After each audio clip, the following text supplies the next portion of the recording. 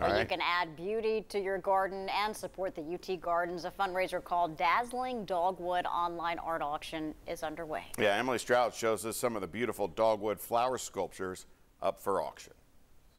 It is the Dazzling Dogwood online art auction, and you can take part in it through September 10th. And believe me, this art is beautiful. James Newbern is with me. He's the interim director of UT Gardens. Hi, James. Hey, how are you, Emily? I'm doing great. Tell me, why is UT Gardens having this online auction? What's the purpose?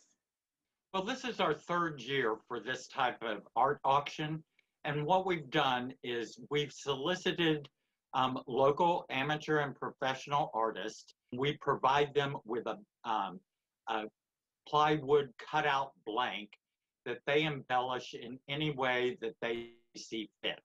And they've been on display in the garden for about 3 months. These artists have just been so creative. It is just outstanding. Some of them are very naturalistic. They tried to create the appearance of a dogwood flower. Others just went crazy. We have really modern ones.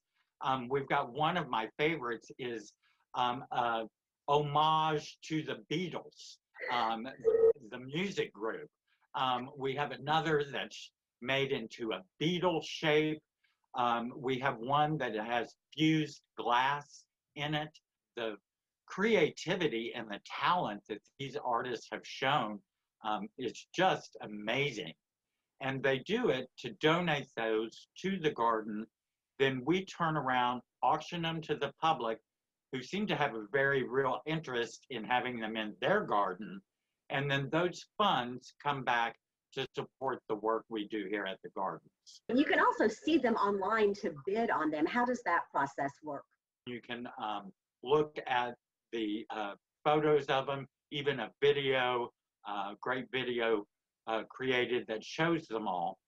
So then you bid on them there. If you're the winning bidder, you'll pay for it when you pick it up. So you'll pay us, but the bidding is done through the online auction site. And it's already been very active. I've already been outbid, Emily. I've got to get back in there.